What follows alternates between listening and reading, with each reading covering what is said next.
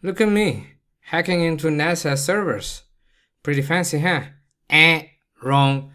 This is nothing fancy at all. This is just a terminal and I'm just printing a bunch of gibberish, actually running a Python test, just printing a bunch of gibberish to the screen.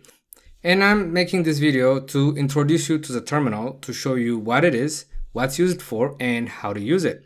Most people, where they are beginning in their IT careers, the terminal is scary. It looks like something fancy, something hacky. All right, and that's not the case, and I'm going to teach you all about that in this video. Hi, my name is Advanced Kung Fu, and I help people break into the IT field by learning QA automation. I have a lot of resources about QA automation and how to become QA automation right here on my channel and on my website, superxqa.com. Check it out. All right, so let's talk about the terminal. I'm going to kill this, and I'm just going to show you examples of terminals. So here I'm on a Mac. I'm going to show you both on a Mac and on a Windows. Here you can see I have a bunch of different windows. They're all basically terminal. So the word terminal is just a brand. We're going to talk about that. These are actually two different types of terminals. The ones we see on top are iTerm2, and the ones you see at the bottom are terminal that come built in with Mac. And if I go to my Windows machine, Windows, the most common one is CMD, command prompt. And all of those are basically CMD, and this one is PowerShell. The UI is different. That is basically the UI. The screen right here, the square, is actually like a brand. And what's inside of it is called a shell, which is a language that we use to talk to the computer. So this one is PowerShell, as the name implies. It uses PowerShell, that's the shell. This is CMD. It uses a CMD shell. And right now I have it set up so it uses Z shell, but there's different types of shells. So all you need to know is this little screen, it has a lot of name for it. I mean, if you want to be technical, the screen itself is a terminal, or depending on the brand, and what's inside of it is a shell. But it doesn't really matter. When you're learning this stuff, it really doesn't matter. What you need to understand is this little window is nothing but a way for us to talk to the computer. Typically, when you talk to a computer, what do we use? We use a mouse and a keyboard, right? That's what we use to talk to a computer. We click on things when we need something to happen. We type and we click. If you want to open an application, we double click it or we click it. If you want to do something, you click it, you drag it, you move it, right? You right click it, copy it. So we talk to the computer using the keyboard and the mouse. So the terminal is basically, you don't have a mouse. You're talking to the computer just using the keyboard. You're writing commands, right? That's why it's called command line. The command line, right? That's why I say terminology. That when you're talking to the people, they say, hey, do this in the terminal, do this in the command line, right? Do this in the shell. So all of that just means same thing. It just means run commands. You are running a command telling the computer what to do. For example, if you want to open a file, right? Double click it, file opens. But in the command, you go to where the file is, you write a bunch of commands to get to the file, and you say open, right? Open whatever the file name is, or depending on what type of application you want to open it. If you want to open it with Word, there's a specific command. If you want to open it in Excel, there's a specific command. If you want to open it in X, there's a specific command. So there's a lot of commands. So that's pretty much it. There's nothing much to this. It is just running commands, right? So we have to get used to it. And as a programmers, or any field in IT, as a programmer, you use this every day, but in any field, you are eventually going to use it. So don't be scared of it. It is there on your computer built in, whether you're on a Windows or on a Mac. If you're on a Mac, terminal, right? So you can just command space is a shortcut to open up the search bar on a Mac, command space, and type terminal, and you should be able to find it. That's the easiest way. And on a Windows, you can just open the search and search for CMD. And you should be able to find it. Also, you can hit Control-R for the run and type in CMD. Then it would open up a brand new CMD. And those colors, they're customizables. I just, to make a point, I created a bunch. I always use the black one with black background with white text. But you see in the movies all kinds of colors, right? And that's just a configuration, whatever the preference. If you like blue, you do blue. If you want to like red, you do red. It doesn't matter. You can get fancy, right? It's not just a shell. Like at the beginning, yeah, we're using it to run commands, but obviously there is a lot you can do. You can configure it in so many different ways.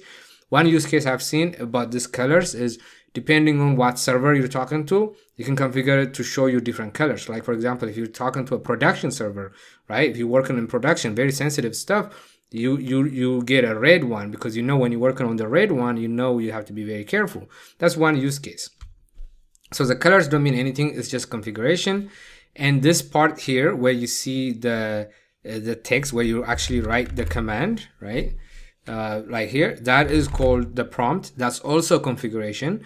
You can configure this to look like the way you want it to look like, right? Mine, I have it so it will show my name and my my username at the current location I'm at, the current folder I'm at. Okay, so that is what the terminal is, and I'm going to show you just few commands to just you know, drive the point home. So let's see an example. I'm going to open my Finder, right? So I'm going to open my Finder here. I'm going to open the terminal here, side to side. I'm going to make this bigger so you can see. So for example, when you open the terminal, or you open the terminal and you type CD. So I'm going to do this on a Mac, but the whole point is to show you the idea of what it is being used for, right? On a Windows, it's the same thing. The difference is the actual commands are different, right? CD is, for example, it's a command. It's called change directory. I'll show you right now.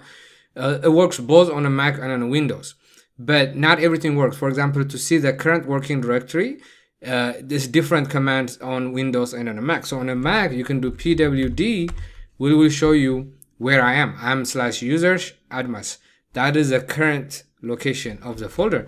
But if I was to go on Windows, I'm just going to do it on CMD. If I do pwd, it doesn't work. It says unknown, right? Pwd is not recognized. CWD, I think, current working directory. I thought it was CWD on a Windows, but there is an equivalent, right? If you're on a Windows machine, you're going to have to look it up what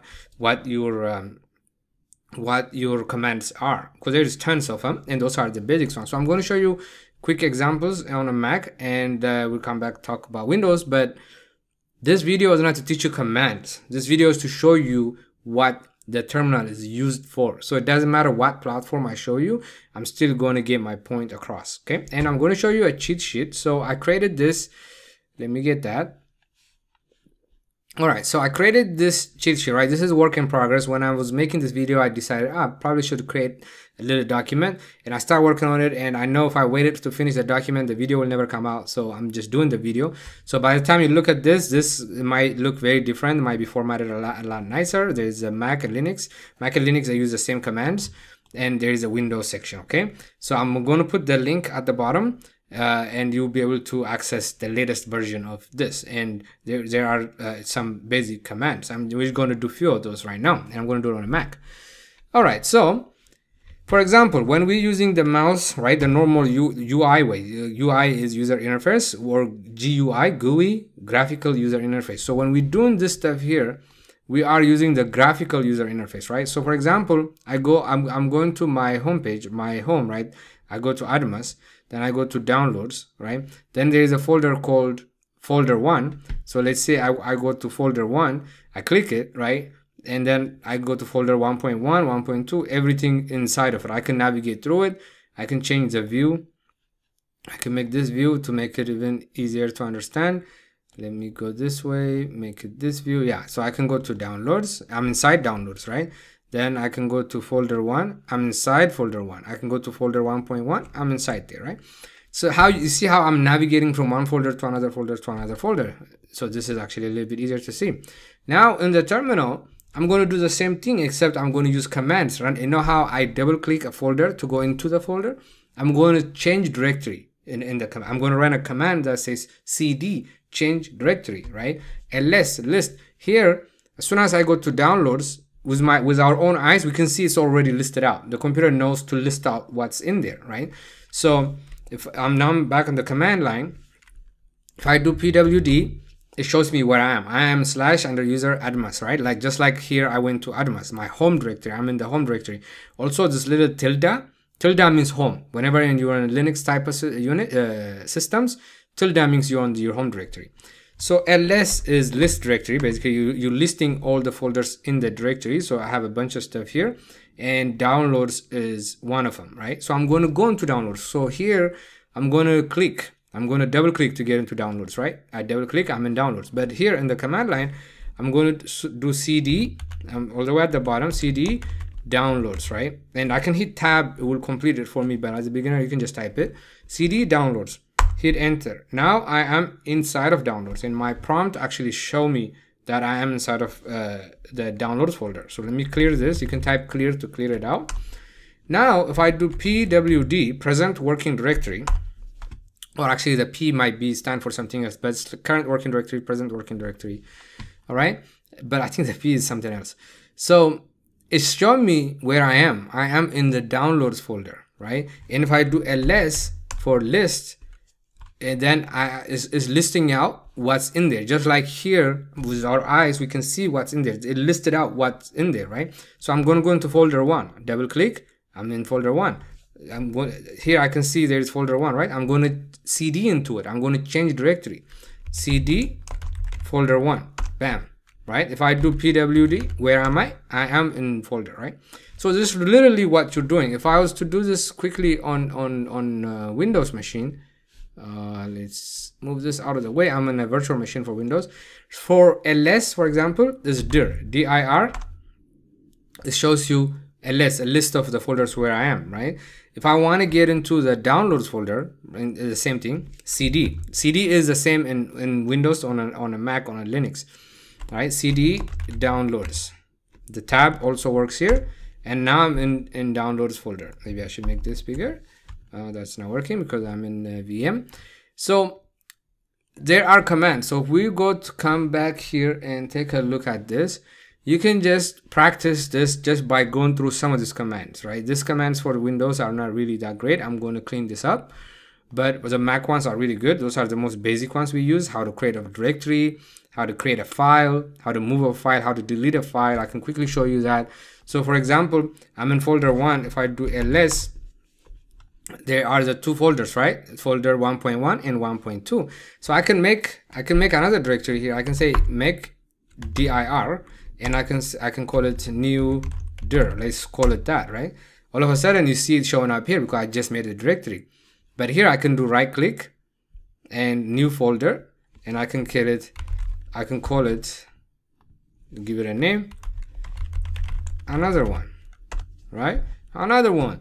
So, and if I come here and if I do ls, which is list, I can see it's created. So the same commands I can do: right click, make new folder, and give it a name. Here I can just say make dir and give it another name, xyzyx, whatever, zyx, right? All of a sudden the folder is created. So you run commands here. You can create a file. I can touch delete me.py. I just created a Python file, and you can see the Python file right here. So the terminal is not scary at all. It's just a tool we use to talk to the computer. All right, so don't be scared of it. Start playing with it. You don't have to be that careful. You can't really destroy things, but anything that if you're just copying a command from online, anything that starts with rm, remove, be careful with it. Make sure you're removing something. And remove means, rm means delete, and it's pretty much impossible to recover something you delete. Here, if I right click and delete this, move to trash, I can go to trash and recover it. But in the terminal, if I remove it, it's pretty much impossible to get it back. Okay, extremely difficult if it's possible. So that's what I have for you guys. I hope you feel more comfortable about using the terminal and the command line. Okay, that is just the beginning, and there's tons and tons of commands. Everything we do when we run a Python script, we run it in the command. It's a Python command. If we want to run a JavaScript, a Java code, Java is not really a scripting language. You come to the terminal and you run Java commands. Whatever the commands you want to run, you do it in the terminal. And I want to show you something also, like if you are working on like an IDE like PyCharm. So this is PyCharm. I use this for an IDE. And at the bottom, usually you get terminal, right? When you open terminal, it's the same thing. It opened up the terminal, but it's integrated. Like I remember I told you the terminal is actually a UI. It's just the graphical user interface. And this is a graphical user interface, but inside of it, you're using a shell, whatever the language is, Z shell, Bash, whatever it is. So in an IDE, whether you're using PyCharm, IntelliJ, or VS Code, they all have this terminal, and when you open the terminal, it's basically the same thing as you opening here. You have your own set of environment, you have your own set of variables and everything. And we're going to talk about environment variables in another video. I'll link it at the bottom because it's really kind of related. But in this video, I just want to introduce you to the terminal, and there you have it. Don't be scared. Right away, open it up, whether you're on a Windows or on a Mac, start using the command line. All right, let's move on.